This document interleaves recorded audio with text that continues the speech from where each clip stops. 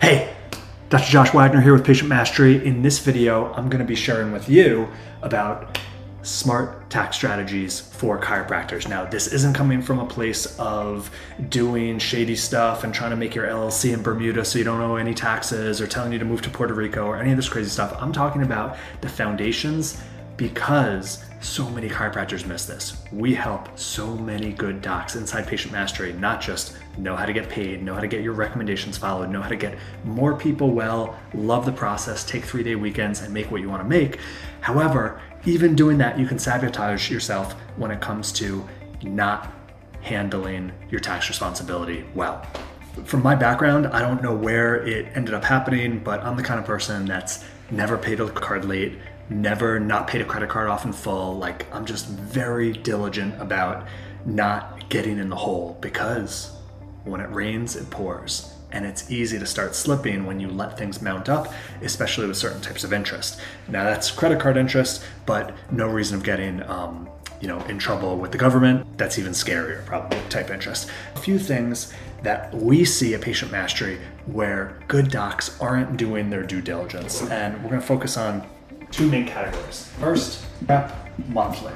And what does this mean? So too often we hear docs get told by their accountant at the end of the year, January, this is what your numbers were for last year, this is what I need to check for in the next month. And they don't have it in their business checking account. What do?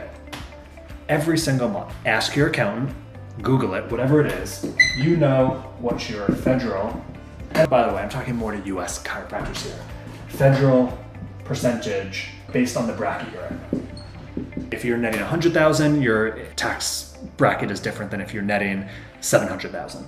You also have a state, unless you're in the 5 or so states that don't have income tax. Some of you, unfortunately, have a city percentage.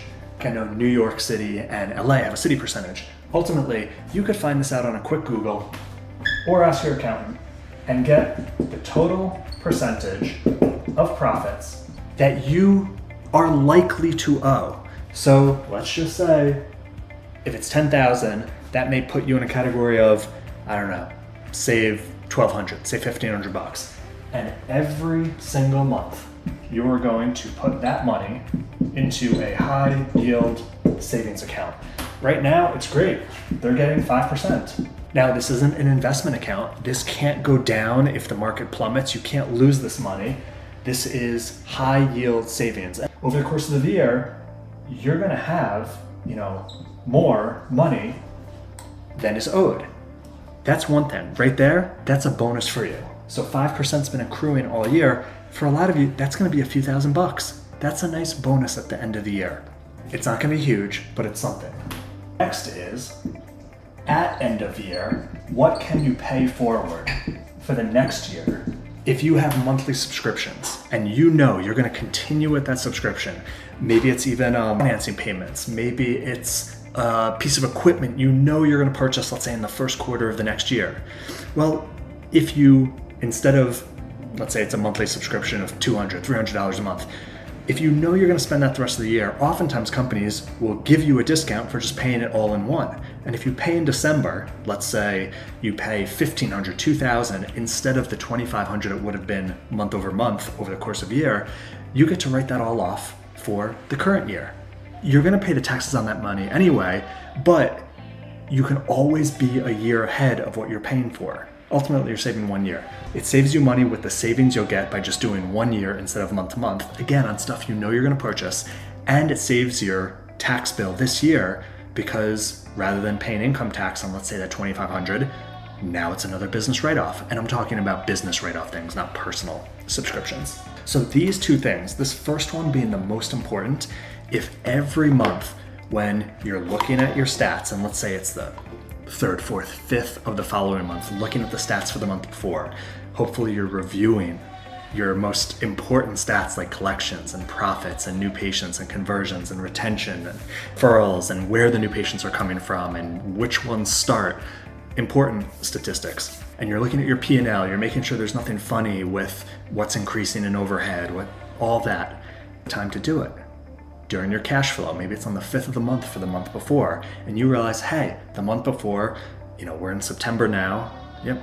If it was September 5th looking at August and you say, hey, I made $25,000 in profit, well, being a responsible business owner, how much, based on federal, state, city, whatever applies to you, how much should you responsibly send to a high yield savings account so you can't touch it? You're not going to take it back. It's not going to go down. It's only going to grow by 5%.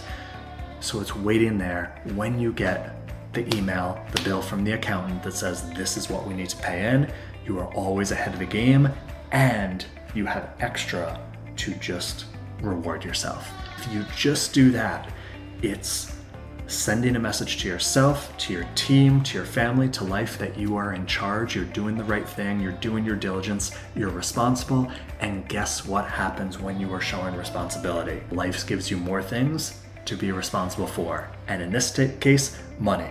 If you are not on the ball, not accountable, not aware, not responsible, things just get worse. You're either going in one direction or the other. You're getting better or you're getting worse. And right now, you get the opportunity to choose. I hope you to take this to heart if you're not doing it already. If you are doing this all already and are looking for extra strategies on how to save money, tax savings, that's what the Financial Freedom Accelerator is for. I believe this week we're releasing it for a ridiculously little amount just to be a gift to chiropractors and the profession, showing you how to be the financial CEO of your practice, really the CFO of your life, and set yourself up for financial freedom by doing the correct cash flow at the end of the month. This is just one of the steps to make sure you're knocking off debts, saving for the future, giving your family the lifestyle they deserve now, which is what you deserve for helping so many people get back to their life. Rather than giving great care and struggling financially, that's not fair. So start here. If you want more, get the Financial Freedom Accelerator, and I will see you on the inside.